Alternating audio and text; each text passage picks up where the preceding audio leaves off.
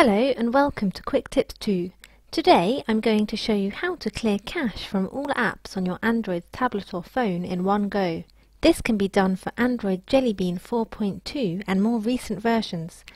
From the home page, tap Apps. Then tap on Settings. Scroll down and tap on Storage. Look for cached data and tap on it.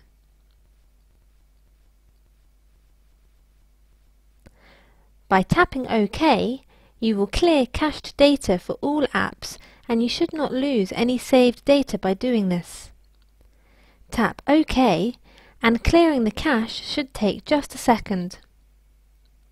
A simple way to free space on your Android device. With Quick Tips 2, knowledge has no limits.